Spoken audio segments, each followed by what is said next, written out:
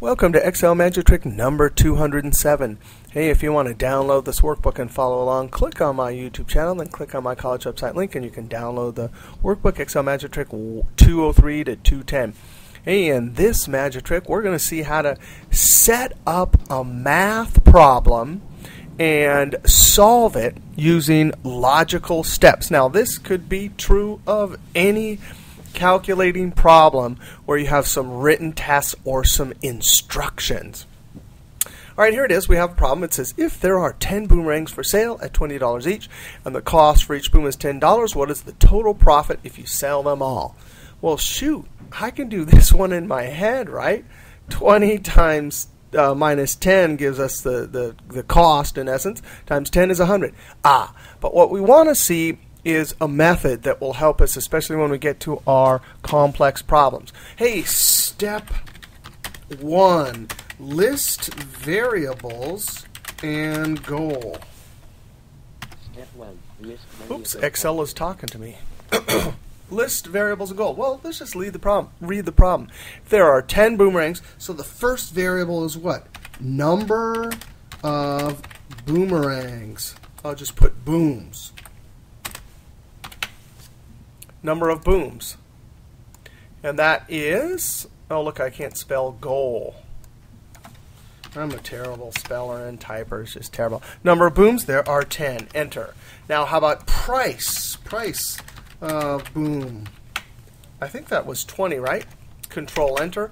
Now, I'm going to format this with the keyboard shortcut Control Shift 4. That's currency. Now, what about cost of boom? That's 10, right? 10, Control Enter to keep the cell highlighted, and then Control Shift 4. Hey, so we got everything we have, $20 each cost. Oh, and the goal. So the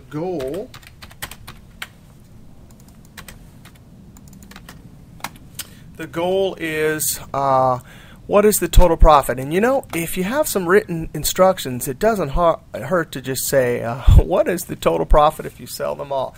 We're just going to scoop that out and put it right here. We're honoring the author of this with their eloquent description of what we're supposed to do. All right, that's step 1. Step 2.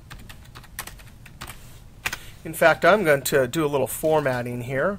I'm going to highlight those, and we never use merge and center. I have a great video on YouTube why we're never going to use that. Control 1. It causes all sorts of problems, from inserting columns. I'm not getting Control 1. Control 1 is format cells. For some reason, that's not working. Oh, there we go. We want alignment and never merge cells and center. We just want center cross selection.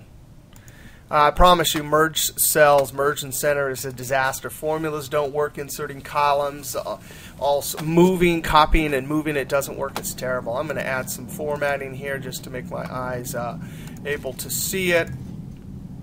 Right, and then I can do my, by the way, the keyboard shortcut to turn this on and off the ribbons is Control F1. See, then I can just use my paint bucket once I have all of that, and then just go, boop, and there it is.